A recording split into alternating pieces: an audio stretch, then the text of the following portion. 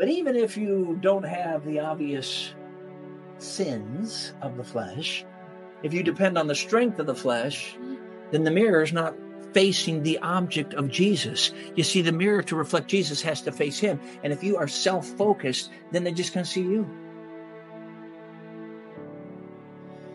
And it's time they see Jesus. Are we aglow with Jesus? 2 Corinthians chapter 3 in your Bibles, please. 2 Corinthians chapter 3. And it is a delight to be back. I think this is the 8th meeting. The first time was back in 2005. So this is the 8th time I've been here for a full meeting. And may the Lord breathe on us afresh and anew. And good to see you again. Good to see new faces as well. Looking forward to getting to know some ones I haven't had a chance to meet yet. But good to see friends from over these years. And some of the men have beards now. You know, we finally made it past the 1970s overreaction. But at any rate, my son has a beard. He's the first man Gelderen with a beard in 4 generations. But at any rate, you say, why don't you have one, Brother John? Well, I got one of these Dutch chins that's already long enough as it is. But at any rate, it's good to be back. May the Lord make these days count. I've already been stirred through the music and what we've heard already through the word in this service. But let's look at 2 Corinthians chapter 3. Now, let me thank you. I know many of you have prayed leading up to these days. Thank you. And as we are starting this meeting, let me encourage you to keep praying. We need God to move. We need that Spirit of the living Christ that was just sung about to just give life, to speak truth to our innermost being, to manifest the presence of Jesus so that truth sinks in. And so let's ask the Lord to do that, indelibly impressing truth in our hearts so that Jesus becomes the living word to us. So let me encourage you to keep praying. And as Pastor mentioned, obviously we have several days in a row. You have more services than normal. So we have the opportunity for what we call the cumulative effect of preaching. Doesn't that sound good?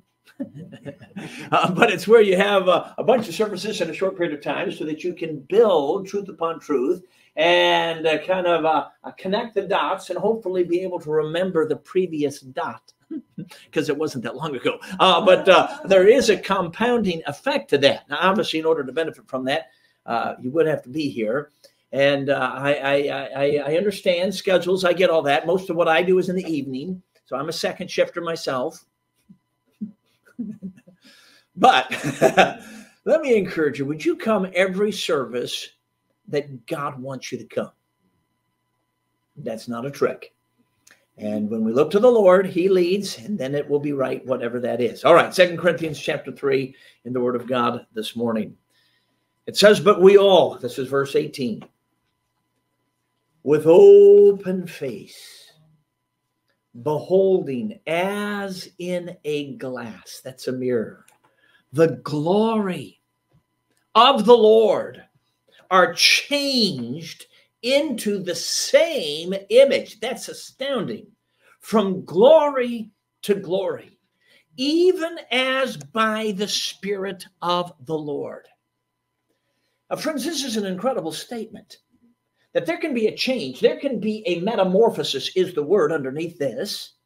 There can be a transformation from the inside out so that the glow of Jesus is actually manifested. And that beauty of holiness from the Holy One himself is so real that people actually see the Lord as they interact with you.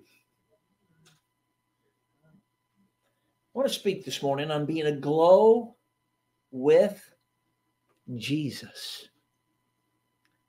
Lord, I pray that you would open up our eyes to the truth of this text in a way that we embrace the truth, that we respond in faith, and Lord, that we experience Jesus afresh and anew. Lord, you know the need of every heart here. I pray that you would meet that need. Lord, awaken where there needs to be awakening.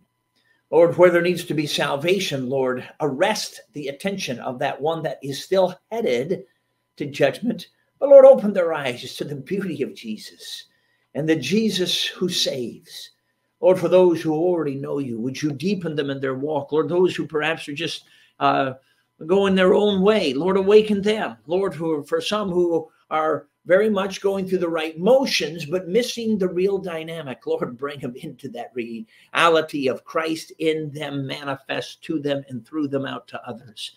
So, Lord, wherever we are, use truth to set free. I do plead the blood, Lord, protect us from the attack of the enemy who would seek to hinder. Lord Jesus, I claim our position in you on the throne, far above all principality and power. And in your name, I exercise your authority over any powers of darkness that would seek to hinder this at this time, and trust you that that not be allowed. So, Lord, as was just sung, breathe on us. We thank you in Jesus' name. Amen. A number of years ago, I was preaching in the country of South Africa. We were in an area of the country in the northeast called Venda, just to the west of what they call Kruger Park. Now, Kruger Park is a game park. It's a jungle. It's the real deal jungle. It's about the size of the nation of Israel or the state of Vermont. And on the other side of that is the country of Mozambique. And back in those days, this was the 1990s when I was there. I'm not sure if this is still happening, but they had a lot of refugees coming through from Mozambique, pouring into South Africa, but taking a risk at going through that jungle. In fact, the pastor told me, he said, I saw a lady come out of the jungle. She was weeping. I spoke with her. She said, I started on the other side with 5 children. I've arrived alone. Now, that's desperation. I want us to try to picture a part of the world that is in desperation. We think we got it bad, but there's places where it's worse. And this little village that's just to the west of that Kruger Park where this pastor was at, it's called Mashamba. Remember the first time we went into that village, we went by the open marketplace, which was the only marketplace, to buy 2 live chickens to drop off at the chief's house on the way into that village. Standard protocol over there. You know, when I came into town, I did not drop off 2 live chickens with your mare, but this is how they do it over there. And fascinating, you know, in a village like this is the way it was back in the 90s when I was there. The majority of the people, the vast majority, did not have electricity at all.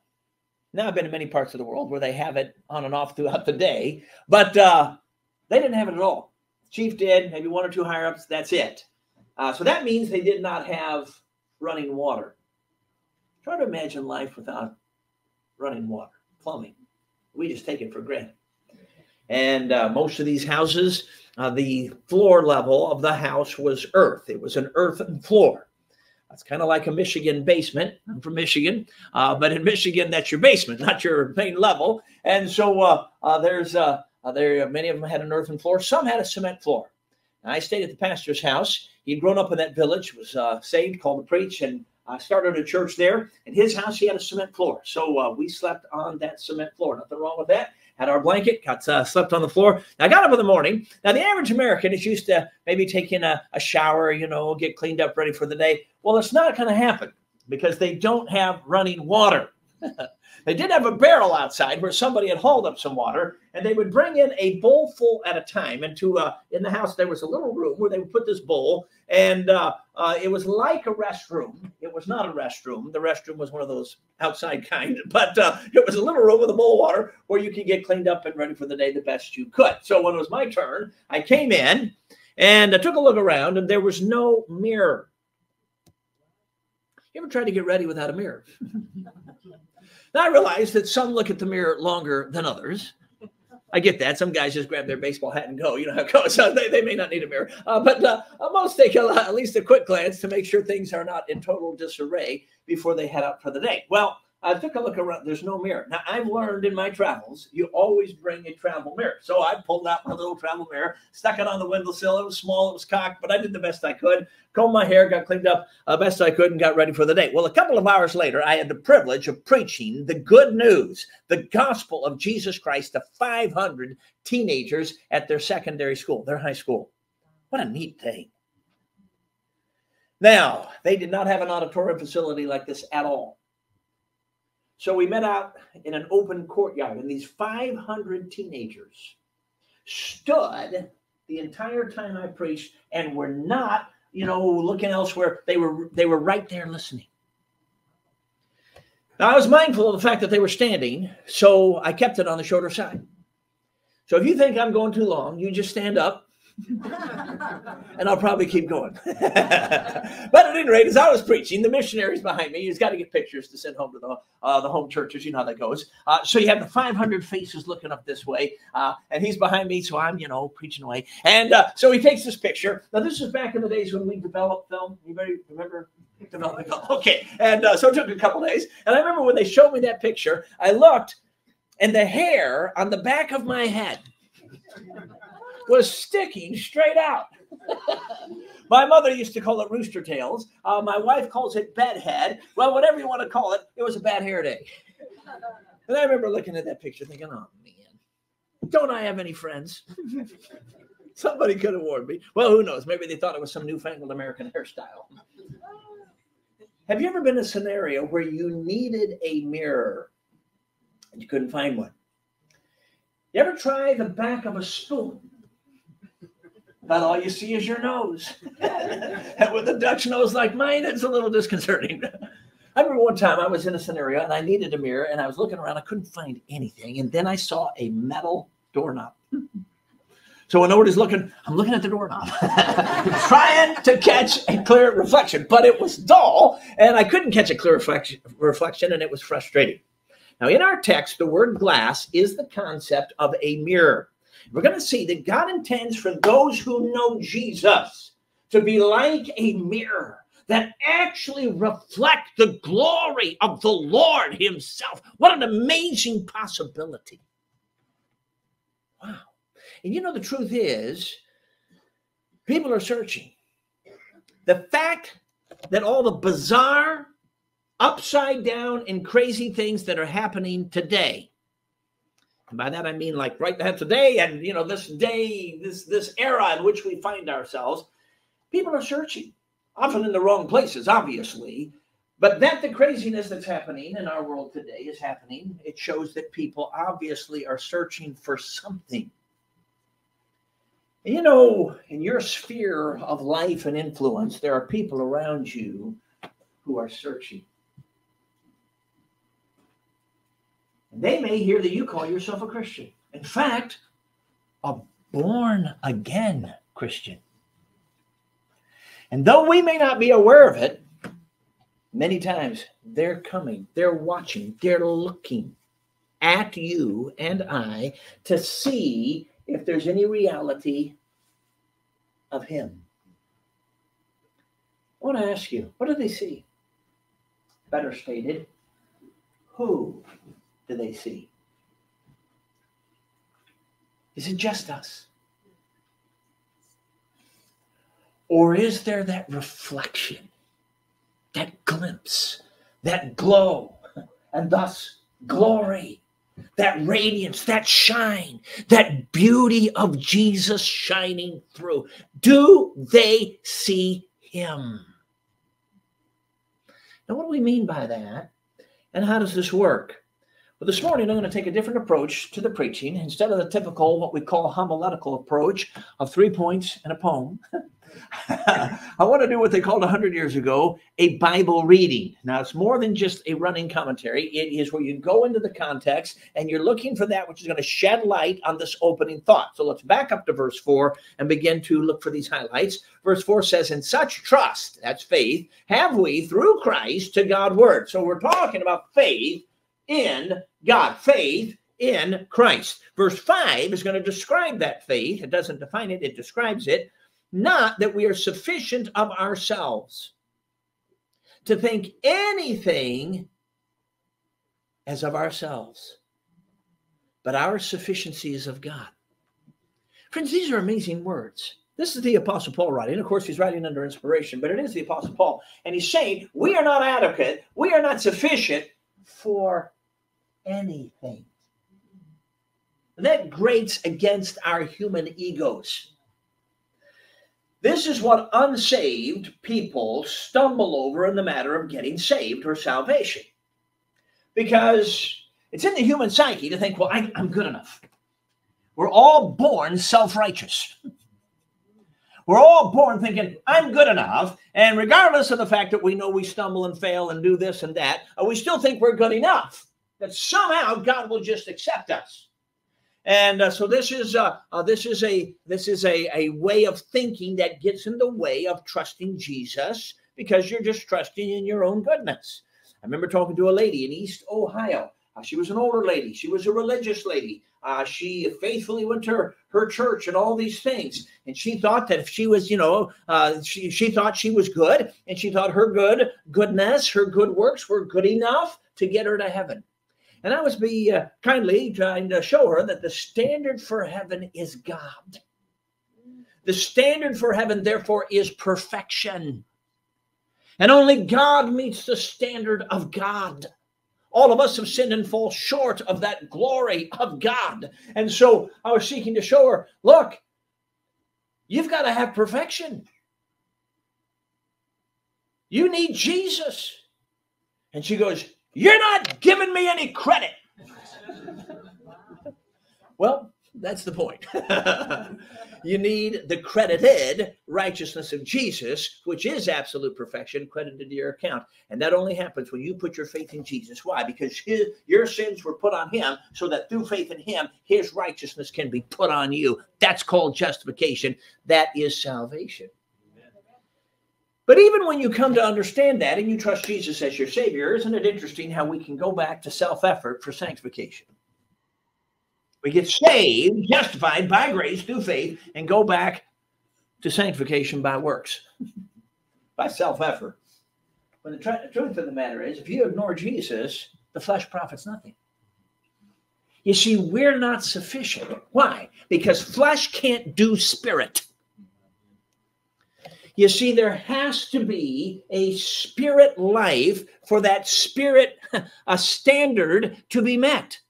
And so he says very plainly, we're not sufficient. But our sufficiency is or from God. There is a sufficiency available in Christ.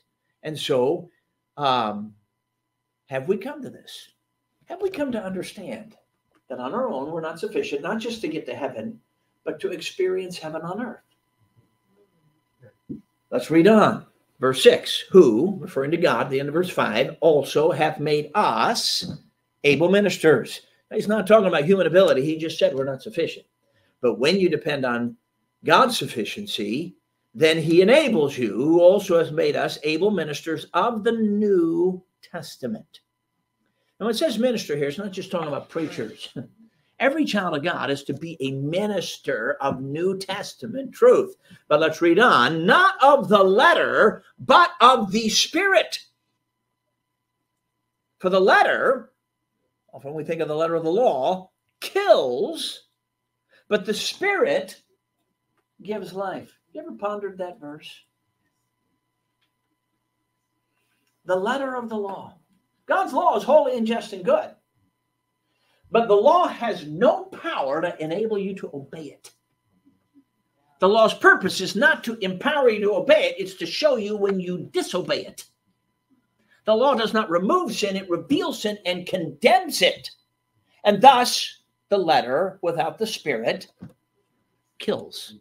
This is why Paul said to the church of Thessalonica, I came not unto you in word only. Fascinating. Obviously, he came with the word, but he says, I came not unto you in word only. Wow. But in power and the Holy Spirit. You see, friends, what we need is the word and the Spirit. See, Satan tries to get us into the extremes. There are some who make much of the Holy Spirit. That's a good thing. But they downplay the word. That's a bad thing. Because when you do that, you get deceived. Because truth is the plumb line to discern deception. And so if you make much of the Holy Spirit and you ignore the word of God, then that leads to deception and it leads to strange fire, because you go past the boundaries of the object of truth that the Holy Spirit wrote. And in the name of the Spirit, you've ignored the Holy Spirit. What a deception. Others say, well, I don't want that strange fire stuff. And so they upplay the word. That's a good thing. But they downplay the Holy Spirit. That's a tragedy. Because when you have the word without the Spirit, it kills. That's what this passage is warning against. It's deadening. It leads to no fire. Now, friends, I understand that in the name of the Spirit, sometimes people go beyond the Bible and they get into excesses, and it is strange fire. I get that. I don't want strange fire. But I'm going to tell you something. No fire is not the answer to strange fire. Who say, well, I don't want a false experience. I'm going to tell you, no experience is another false experience. What we need is the Word and the Spirit. That's dynamic and explodes into Holy Spirit revival fire. So that's the emphasis here. Verse 7. But if the ministry of death. Now that's an odd phrase. The ministry of death. So what's your ministry? Well, I've got the ministry of death. Yeah, there's usually 2 or 3 in every church. Shouldn't have said that. What is this referring to? Let's read on. It says, but if the ministry of condemnation, of ministry of death, verse 7, written and engraven in stones. Do you know that's a reference to the 10 Commandments? And it is described in the inspired text as a ministry of death. Why? Because of what we just noted. The law does not remove sin. It reveals it and condemns it. The law has no power to enable you to obey it. That's not its purpose. Its purpose is to show you when you disobey it. That's why Paul says in Galatians under inspiration that the law is like a schoolmaster. It's like a tutor to show you, hey, you don't meet the standard, therefore you need Jesus, who met the standard for you. And thus, it is a ministry of death to show you that you need Jesus, who is himself life. And so it says, but if the ministration or the ministry of death, written and engraven in stones, was glorious. It's called glorious. And it goes on to say, so that the children of Israel could not steadfastly behold the face of Moses for the glory of his countenance, which glory was to be done away. You remember when God gave the law and Moses was up there on Mount Sinai? There was a couple occasions there, but on the one occasion when he came down, he was aglow. And the Old Testament was actually physical. What we're talking about in the New Testament is spiritual, just as real as if it were physical, but different dimension. But his face was radiant. Remember he put a veil over his face? Can you imagine seeing a human being? And they were so bright. It's like looking at the sun, like the eclipse. You had to get your Walmart $2 glasses so you can look. This is amazing. There was glory, even in the law. But look at verse 8. How shall not the ministration of the Spirit be rather, which means more, glorious? See, it's contrast. How many of you know the name of the author from the late 1800s named Andrew Murray? All right. Yeah, several of you do. Absolute Surrender, Spirit of Christ, many books he wrote.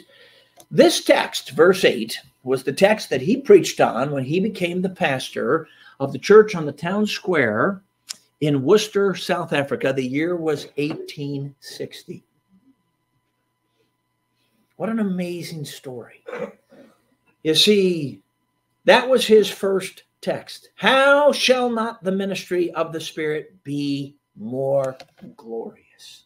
And within weeks, that church was in an amazing revival, an awakening, a moving of the Spirit. The story and the accounts of intercession that led up to this move of the Spirit are phenomenal. He steps into a congregation where people had been wearing out a pathway up the mountainside that overlooked this valley town, and they were praying for God to pour out his Spirit on their community. And this is the first sermon that he preaches. How shall not the ministry of the Spirit be more glorious? And within weeks, God began to move. It started with the teenagers. I've been to the spot. I've been to the room where God so moved that all these teenagers broke out into simultaneous prayer. Now, let me say, these were Dutch Reformed. It wasn't in their psyche to pray all at the same time. But God had come, and God can hear more than one person at a time. And the revival spread to the church, and then it spread to the community, then it spread to the nation. And as that revival continued, they would have services that would just go on. I mean, hour after hour after hour. Why is time lost in revival? Well, it's because when the powers of darkness are banished and the power of the Spirit manifests the presence of Jesus. When you are in the presence of Jesus, you are in the presence of the I Am, who has no time. And that's why hours can go by. And people, we have records from all different centuries and places and parts of the world where they step out and like one guy, David Matthews in the Welsh Revival said, 10 hours had gone by. And he said, I thought it was 10 minutes. Now, I've been in some services that were 10 minutes and seemed like 10 hours. You know what I'm saying? But oh, when the presence of God is there. And there's that awareness that God is in the room. Time is lost. And we're told that these people would often dismiss and go back to their houses. This is night after night at 3:00 a.m. Now, you don't have to have a service go to 3 a.m. to say you've had revival. But that is amazing, isn't it? And again, these were Dutch Reformed in their background. This was not in their psyche to have long services. God was doing something. And do you know that we're told that when they would go home at 3 a.m., they would sing their way through the streets on their way back to their house? Can you imagine singing your way through your neighborhood at 3 a.m. and not being drunk? You see, they were so caught up with God, so enthralled with God, so just rejoicing in God that it didn't matter what time of the day or night it was. They sang the praises of God. Is there not a glory in this? And so let's read on.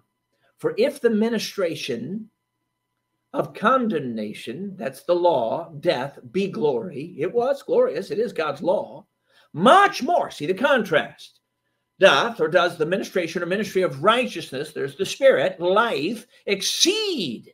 See the comparative word in glory. For even that which was made glorious had no glory in this respect, by reason of the glory that excels. There's your comparison word again. For if that which is done away was glorious, much more that which remains is glorious. Lord, words could not say this more emphatically, that though there was a glory to the law, because it is God's law, there is such greater glory to the ministry of the Holy Spirit. It so exceeds, it so excels, it's so much more. It so eclipses the former glory. It's as if the former glory has no glory by reason of this glory that just far outshines it. Wow. Is that your view toward the Holy Spirit?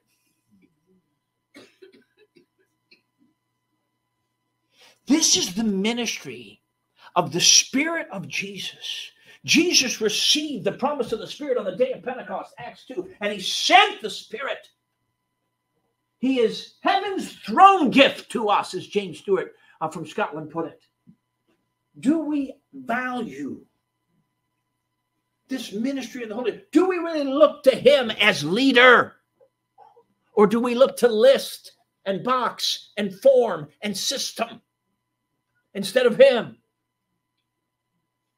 So the text is emphasizing this. This is powerful. So much more. So exceeds. So excels. And then look at verse 12. Seeing then, on this basis, that we live in this era of the Holy Spirit, this age of the ministry of the Holy Spirit, we use great plainness, that is boldness of speech. Do you know when you and I are in step with the Spirit, we can be unashamed of Jesus. We can be unashamed to say what needs to be said. See, boldness is not brashness. We've got that in the world. Boldness is freeness. It's the freeness to say what ought to be said in the way that it ought to be said. That's boldness. Now, friends, When we're in step with the Spirit, we can use great boldness of speech. Again, not in your face, flesh, obnoxious, shoving truth on people, but being free through the liberty of the energizing Spirit of Christ to talk about Christ, to say what ought to be said, when it ought to be said, and a freeness and a power involved. Beautiful, seeing then that we have such hope. That's not your word, wishful thinking, but confidence and expectation. Why? Because we live in the age of the Holy Spirit. Now, friends, are we in step with the Spirit? Because if we are ashamed to name the name of Jesus when we ought to name that name, we're out of step. D.L. Moody from Chicago, back a century ago, was wonderfully used of the Lord. Perhaps you've heard his name. And they say that he slaughtered the King's English. He did not have that much education. I think it was like a fourth grade education. I do think he was brilliant otherwise, but he did not have much formal education. But fascinatingly, he went to the King's Land, England. And on one occasion in London, he put an ad in the paper challenging the Atheistic League of London. This was a league of about 5,000 atheists. And he challenged them to come to such and such an auditorium on such and such a night to hear him preach. This man with very little education. That's amazing. How could you put an ad in the paper and do that? Do you know that out of those 5,000 atheists, 2,000 showed up? Can you imagine being in a service, a preaching service with 2,000 atheists? So Moody says, "What hymn do you want to sing?" And one of them yells out, "Atheists don't sing hymns." So Moody sang, and then he preached a simple gospel message. Sin is the problem. You need Jesus. He explained the gospel. He gave an invitation. Who will trust Christ? Nobody moved. They were frozen. Fascinating. So he said to the ushers, "You may open the doors. Anybody that would like to leave, you may leave." No one moved. They stayed frozen. He grabbed his Bible, preached a second gospel message, gave an invitation. Who will trust in Jesus Christ? And one of those atheists pathetically cried out, "I can't trust Jesus Christ." Again, Moody said to the ushers, "You may open the doors. Anybody that would like to leave, you may leave." No one left. He preached a third gospel message, gave an invitation. Who will trust in Jesus Christ? And the leader of the Atheistic League of London himself stood up and in defiance said, "I won't trust Jesus Christ." And D.L. Moody pointed his finger at that man, and he looked at that audience and said, "There's your leader. How many of you will follow him?" Nobody moved. And he preached a fourth gospel message, taking an application from the parable of the prodigal son. And when he gave that invitation, who will trust Christ, 500 atheists were no longer atheists, as they put their faith in Jesus Christ and were born again. He kept preaching the next night, the next night, the next night. Before it was done, 2,000 out of 5,000 were born again. It broke the back of the Atheistic League of London in that day. Now, what can motivate a man who did not use the English language well, who did not have that much education, to go to an intellectual center in the world and challenge the intellectuals to come and hear him preach? Is it not obvious that Moody understood that the sufficiency was not in D.L. Moody? But is it not also obvious that he understood that the sufficiency was in Almighty God through the ministry of the sent Holy Spirit? And because he had such hope, such confidence, he could use great freeness of speech. Friends, that's what you and I need. That's what you need with your neighbor. That's what you need with that relative. That's what you need with that ornery boss. And it's the same Holy Spirit that Moody trusted in, that you and I can. Now, I realize not all of us have the call of D.L. Moody. I get that. But I'm going to tell you something. If you're a child of God, you have a specific purpose in God's kingdom work that you, through the Spirit, can fulfill by his power. And so the whole point is our sufficiency is of him. Our trust is in him. Our faith is in him. And when that happens, this presence of Jesus is manifest. This ministry of the Spirit makes truth sink in. Verse 13, and not as Moses, which put a veil over his face, that the children of Israel could not steadfastly look to the end of that which is abolished. But their minds were blinded, and until this day remaineth the same veil untaken away in the reading of the Old Testament, which veil is done away in Christ. Now look at this. And not as Moses. See, Moses had to put the veil over his face. Jesus moved into our being by his Spirit, not to be veiled, but to be manifested. When we are filled with the Spirit, he's manifested. When we're not, he's veiled. Flesh dependence veils Spirit glory. And friends, when people look at us and we are a child of God and the Spirit of God lives within us and we veil him, we rob God of his glory. As Ian Thomas from Great Britain put it, we imprison the Son of God within our chest. Now, friends, when you got saved, if you are saved, a divine someone moved into you as a human someone, so that the human someone can now be animated by the divine someone. You see, the Spirit brings the very throne life of Jesus right into us to manifest who he is. So that there is something in your voice, something in your eyes, something in your touch that is beyond you. It's supernatural. It's dynamic. It is the Spirit of Jesus touching others with the very life of Jesus through you. That's what this is talking about. Now, friends, this is our privilege. Not as Moses. If we're self-willed and self-dependent, we block the glow. But when we yield to the Spirit's will and Spirit dependence, he manifests the glow. Verse 15, I think we read that. Verse 16, nevertheless, maybe we didn't read verse 15, but even unto this day, when Moses is read, the veil is upon their heart. Nevertheless, when their heart, shall turn to the Lord, the veil shall be taken away. Notice the order there. We would think that the veil would be taken away so that the heart could turn to the Lord, but it's by faith. Their heart turns to the Lord, then the veil is taken away. Verse 17, now the Lord is that Spirit. Did you know the Holy Spirit is called Lord? Along with God the Father and God the Son. Then why do we often treat the Holy Spirit as a second-class citizen when he's not in the Godhead? And where the Spirit of the Lord is, there's liberty.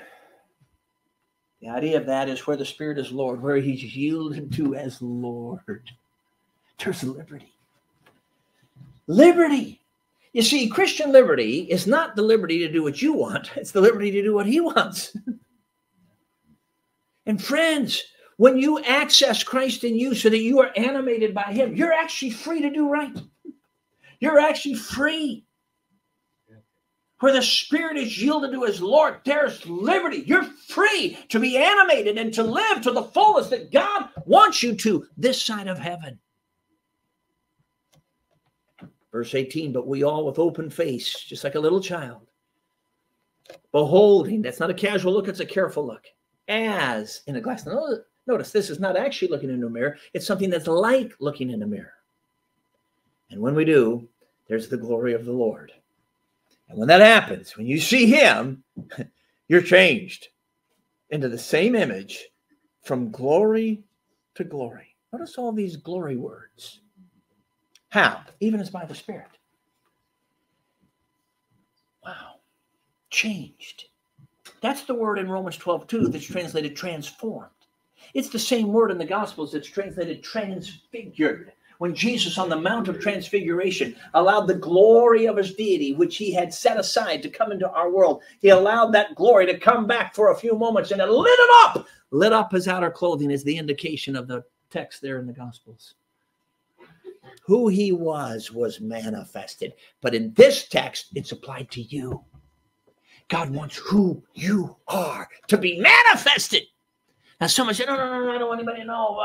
That's not what I'm talking about. I'm talking who you really are. Christ in you, the hope of glory. There it is. Glory. Colossians 3:4, when Christ, who is our life, shall appear, the idea is, be manifested. Then will you appear. Be manifested with him in glory. We might touch that later on this week. Friends, the fact is, God intends for Jesus in you to shine through you. That's the beauty of holiness. It's not some system of religious actions, because unsaved moralists can imitate that. It's the beauty of the Holy One himself in you, animating you. So there is a divine look. There's a Jesus look. And that's our privilege. Now in James, the Word of God is likened to a mirror, and that is a major way in which, when the Spirit of God opens our understanding, we see Jesus. We could apply that here, but when it comes to strict interpretation, in this passage, the mirror is you, so that Jesus can be reflected. My son is now 21, almost 22. When he was, I don't know, 1.5, 2, something like that, we were in San Francisco for a meeting downtown. We stayed at this downtown church. And so I did not pull my fifth wheel in there, that's for sure. And so we were staying in this prophet's chamber in that downtown church. And to get my son out, I would take him down the street, and about every other block's a Starbucks or whatever, you know. And so I had my son trained in those days. If I put a gospel tract in his hand, he would hand it to the nearest person, which got really interesting on the streets of San Francisco. And at Starbucks, it opened up some tremendous conversations, and it began a ministry for my son and I that went for several years called Starbucks Evangelism. And so a couple of months later, we were over in Cheyenne, Wyoming. I said to my wife one afternoon, I said, hey, I'm taking John Jr. over to Starbucks for Starbucks Evangelism. Of course, that also meant for a latte, you know what I'm saying? But Holy Spirit is practical. So I remember walking into that Starbucks, and the young lady that was working there looked up, smiled, and said, hello, may I help you? And involuntarily, the thought went across my mind, she knows Jesus. She's a believer. Now, it wasn't based on what she was wearing. I don't remember what she's wearing. She's standing behind the counter. And it wasn't just that she smiled. Did you know that unsaved people can smile? But there was a glow.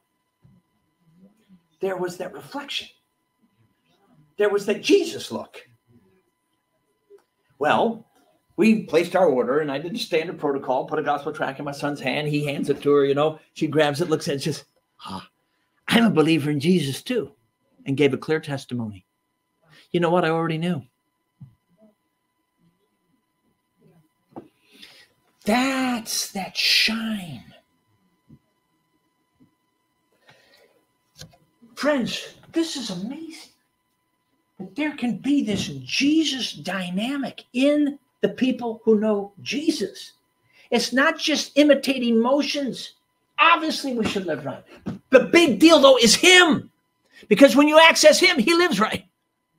So the focus isn't all the stuff. It's focusing on him. And when he is manifest, then people see him. They see the Lord. I was in a post office, I think it was in Kansas. This was years ago. And I remember it was packed out that day, and I'm standing in line. There's 2 or 3 workers there. And this one lady, now, of course, I've never seen her before in my life. But she was so aglow with Jesus. I mean, she was so shining. She was so radiant with Jesus. She had that Jesus look. I got to meet her. Got to meet her. So I did. I said, ma'am, are you a born-again Christian?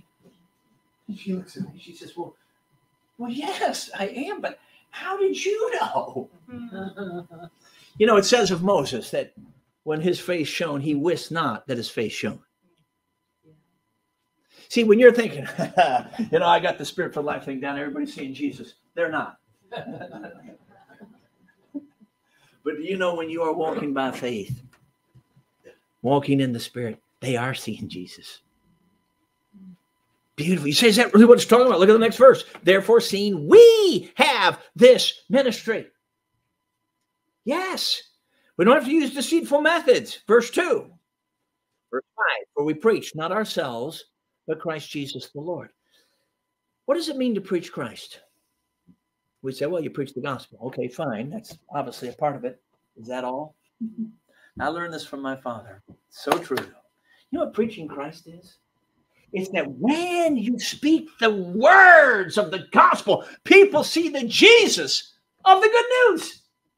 They actually see him. You see, when there's that Jesus look, when there is that dynamic where his life is animating yours, it's more than just you. Yes, it is your face. Yes, it is your personality. But there's a divine animation. That's that life of Jesus shining through. And when you give the gospel and people see Jesus, that's what gives the gospel power. Wow. That means there's hope. This isn't based on your intellect. And it's not based on your personality type. It's based on Jesus radiating, manifested. He says that really what it's talking about. Verse 6, for God who commanded the light to shine out of darkness hath shined in our hearts. See, we're the mirrors.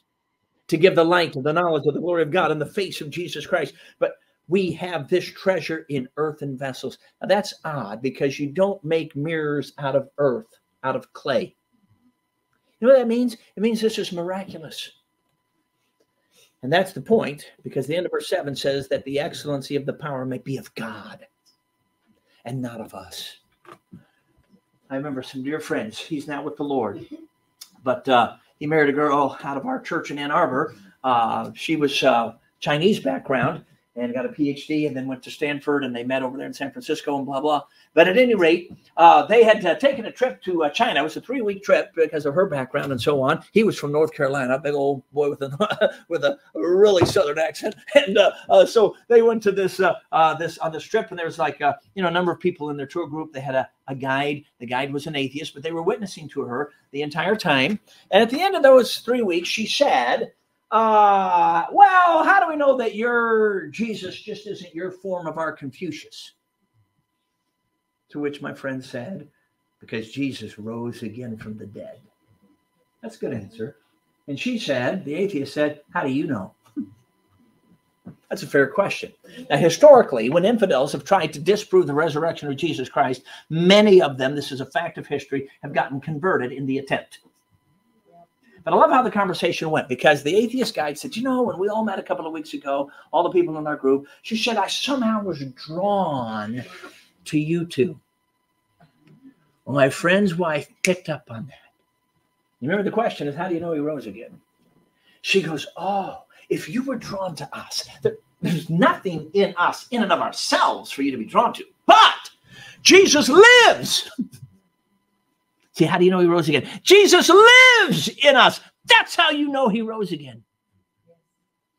There was a long pause. And that guide said, I believe you.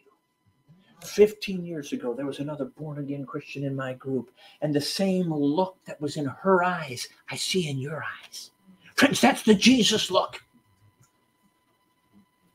And people around you need to see Jesus. That's what we're talking about. Obviously, when we access Jesus, we live right. But it's not just living morally, because unsaved moralists can do that.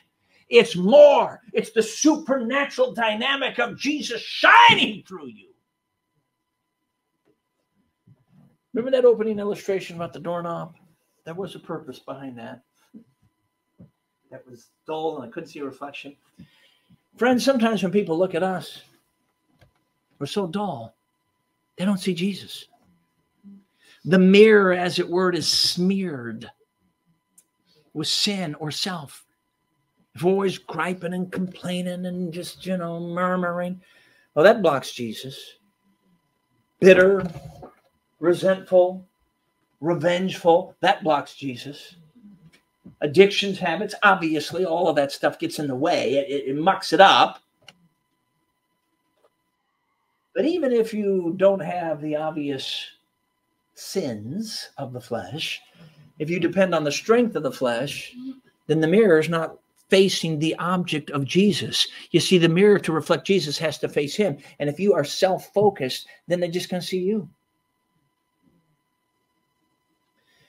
And it's time they see Jesus.